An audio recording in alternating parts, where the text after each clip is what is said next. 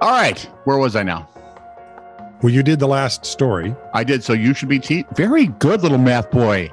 Look at that private, expensive Edina education. I've got I've got a lot smarter since you gave me COVID.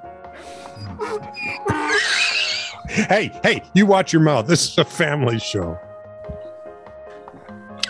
Yes, but only like the Addams Family. Oh, I don't think we're that functional. Oh, no, that's a given. I'm just saying they would be able to watch this show. Oh, yeah, well, that's true. They would. Because Wednesday reminds me of my youngest granddaughter. Cute, kind of sweet, frightening as hell. Yeah. So, if you're at all like the Addams Family or have been described to be like the Addams Family, please make sure you like, subscribe, and follow This Is True Really News. You might as well, because there's obviously something wrong with you. Please talk to the rest of the Addamses and ask them to do the same, if you would. S'il vous plaît. I didn't know you spoke Deutsch. I'm a long Belgian Deutsch speaker. Belgian. Go with Belgian, because that's close to Frenchish. The Belgiques. Just never mind. You just used to go there just to buy chocolate. Shut up. Yeah. Switzerland? No, Belgium. I like Belgian chocolate better than Swiss. Well, I tell you what, get me some of both. And I'll decide it for you. Well, now I know what to get you for Christmas. Anything. With chocolate on. That'd be good. COVID laced with chocolate. He'd eat it. Oh, yeah. What's the worst that could happen? I've been inoculated. I won't die. It says so on the cover. Woohoo! This is True, Really News with Scott Combs and Tony Vercanis. All the news you're about to hear is true, Really? as far as you know. Where was I now? You were reading the news. Not yet. Now I am. Okay. 38-year-old singer-songwriter. Singer-songwriter? I knew a family named Righty, but I don't think this is it. 38-year-old singer-songwriter Brocarda. Do you know this person? You're a music kind of guy. Never heard of it. Brocarde. It is a she. She's Barcode? 38. Sounds like and barcode. Is in love with Eduardo. Ah, lucky Eduardo. I know what you're asking. How could this be on This Is For Really? It's a love story. Yeah. It is. Eduardo is a Victorian ghost who died at the age of 35 when he fell down a well, and Lassie was obviously not there yet to save him. The Daily Star wasted ink on this story. And I think it wasted ink. It might have just wasted space on the interweb. Well, photons have been wasted. And you don't want to waste those because you never know when you're going to be attacked by Klingons. And you run out of photon torpedoes, you're screwed. I've seen it on Star Trek. You know, the one with Han Solo and Luke Skywalker and James Bond. And the June Taylor dancers. Right now, there are some gigaphiles just having a stroke. Eduardo first came to her on a night when she was having difficulty sleeping. He made the whole room cold and then introduced himself to her and whispered, "I love you," in her ear. I love you in her ear. He proves himself by blowing out candles. Well, that's love right there. Oh, hang on. There's more. Oh, good. He leaves steam hearts on the shower walls, she said. Don't. But Brocarde? Hey, get on Google. I'm reading here. Brocarde. BRO? Carde. But she is also afraid of Eduardo.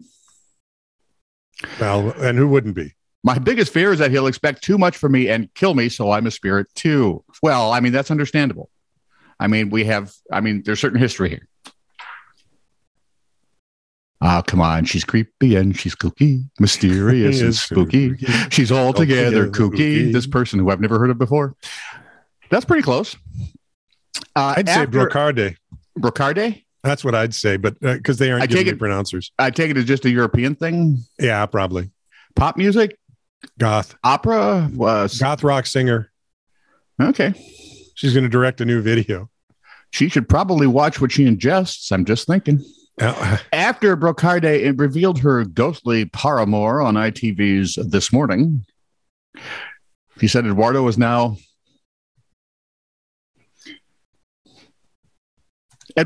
ghosted her. Oh my God.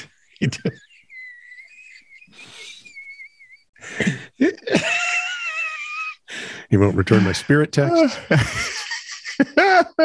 Being ghosted by a ghost. That's got to be a new all-time stupid. Eduardo seems furious with me since I've gone public with our romance. What romance? She blows out candles, draws little hearts on your steamy window thing, and what? Scares you half to death that he may kill you. I think she's cornered the market on the absinthe on the continent. I'm telling you right now. She's getting the old version. I haven't seen an update, but she had hoped to lure him back on Halloween with scattered rose petals and candles because he likes blowing those out, I guess, you know? What else are you going to do? I may even cook him some typical Victorian dishes to win him back. This woman is still loose in public, right? Yeah, she is. Her minders need to get her some kind help. Where is she? Brocarde?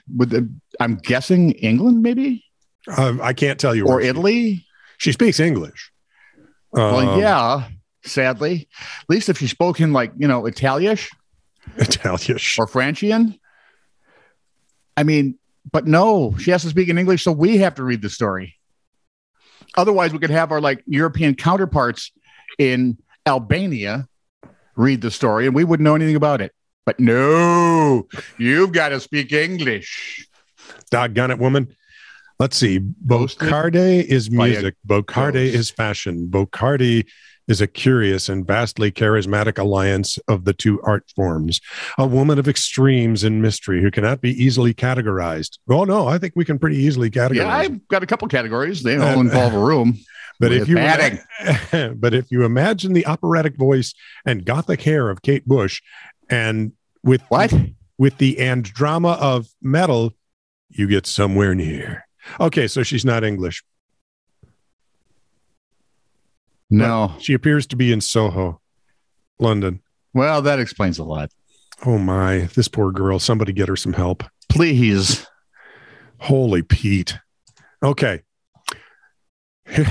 This one I just love. Chinese food live streamer known only as Mr. Kang told Hunan TV that he's been banned from the Handadi Seafood Barbecue Buffet in Changsha City after a series of binges, according to the BBC.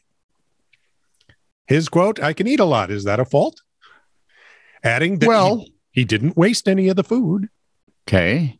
Restaurant owner says Mr. Kang was causing the restaurant to lose money. Even when he drinks soy milk, he can drink 20 or 30 bottles. When he eats pork trotters, which are pork, when he eats pork trotters, he consumes a whole tray of them. And for prawns, usually people use tongs to pick them up. He uses a tray to take them all. Well, this gives you an idea. He ate 1.5 kilograms of pork trotters. That's about 2 pounds. Sure it is. I can see that. That was during his first visit. Okay. But about 3.5 to 4 kilograms of prawns on another visit. That's close to 8 pounds. Yeah. Mr. Kang said the restaurant is discriminatory against people who can eat a lot. And yes, they are. I got curious. I thought, does this guy look like us? Does he? No, he's svelte. He actually. What the hell? I'll bet he's buoyant or something, but he's young too. And boy, can he pack it away. 8 pounds of prawns. That's like 5 pounds of dog ears. I have a question. Yes. Why do I even talk to you? Ann pays you still. By the way, she's got COVID now too, so it's your fault. Okay. Killing off the entire Combs family. Apparently. Ian's doing fine. Birthdays notwithstanding. I feel he does, though. He looks good for 45. He's not 45, though. 50? 38. Repeat after me. Really? Wow. He looks rough. Yeah, I was going to say. Got to get that thing for his eyes and stuff. Glasses? Yeah, there you go. All right, idiot. Read a story. There's some irony in this, but mostly it's just fun. A Tennessee boy now has a whopper of a fish story. Last year, he reeled in a nearly 80-pound sturgeon. Ooh. According to Tennessee Wildlife Resources Agency, and I didn't know they had one, announced the catch on Facebook because that's where everything's announced these days. They said the fish caught by 9-year-old Coy Price at Old Hickory Lake near Nashville tipped the scales at 79.8 pounds. Wow, that's big. I'm thinking that's probably as big as your average 9-year-old, isn't it? Well, no, they're a little bigger. Well, maybe your average 9-year-old. Yeah. Well, they're not. Don't build big 9-year-olds. Yeah. Or 17-year-olds. For that matter. Or 40-year-olds. I have noticed they're all kind of diminutive. They're not diminutive. They're just small. They look like garden gnomes with hockey sticks. That's all I'm saying. You realize, right, that they all know where you live. None of them has ever been here, to my knowledge. Well, they all have. Oh, they all have. Yeah. That grandpa is a really nice man, I remember once saying. Nice suck up. Yeah, well, I let her detune all my guitars. Yes, you did. 9-year-old Coy Price, 79.8-pound sturgeon in a lake. I thought sturgeon were saltwater fishies. Shows what I know. No, because we got Sturgeon Lake here in Minnesota. That is freshwater. That's not saltwater. Is it? Yes. It was a big day of fishing for the entire family as Coy's two sisters caught 58-pound catfish and a nearly 40-pound striper. I'm not sure, but I think if you put all those weights together, they may weigh more than all three kids. That's possible. The agency said that the lake sturgeons, such as the one caught by Coy, can grow up to 8 feet long and up to 300 pounds during their 150-year lifespan. So he got one basically in, adolescence. Still a puppy. I do find it interesting, though, that his first name is Coy. Fish. Got it. Thank you. It's easier to understand now if you've been watching TV at all in the turning into your parents commercials.